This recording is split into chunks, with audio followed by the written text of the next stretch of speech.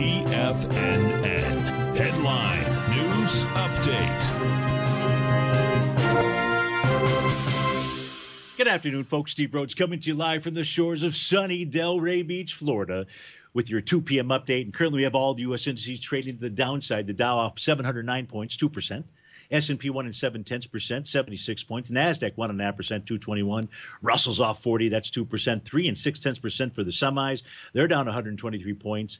Gold is trading up 43.70, 19.44 is the print. Silver up $1.16, that's nearly 5%. 25.53 is the print there. Light sweet crude up $8 and change at 103.89. Natural gas trading up 14 pennies, that's up over 3%. 4.54 is the print, and the 30-year Treasury up nearly 3 points.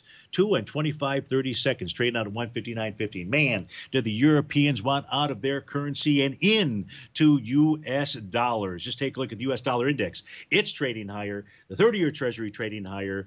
You got to love the U.S. of A.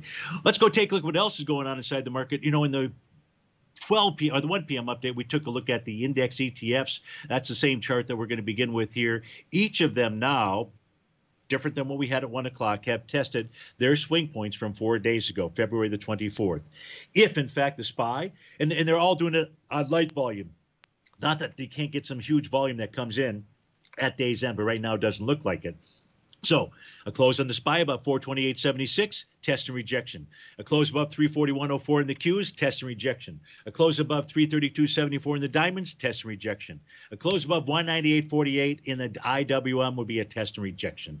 Now, if price closes inside those levels, even if they are on light volume, that sets up the possibility of a run to go test those areas. If price rejects those areas, suggests a run higher. Now, the problem with the run higher is you typically go to the prior swing point out here, and that could be really just yesterday, so to speak, out there. But that's still something to watch. If we go take a quick peek at the, I've got just a moment to do this, go take a look at our indice charts out here, see what kind of signals they might be offering us. If we look at the Dow Industrials out here, it's not a good signal, but you can see prices trading back inside. When I say it's not a good signal, resistance was at that red oscillator and change line. It's trading inside that swing point, just like the ETF, the SPY is doing. So if it closes inside there, says it should go back and test it.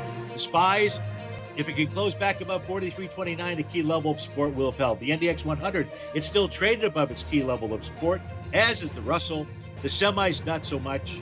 Folks, stay tuned. David White, your favorite polar bear's up next. Have a terrific Tuesday. I'll see you back here 1 o'clock sharp on Wonderful Wednesday.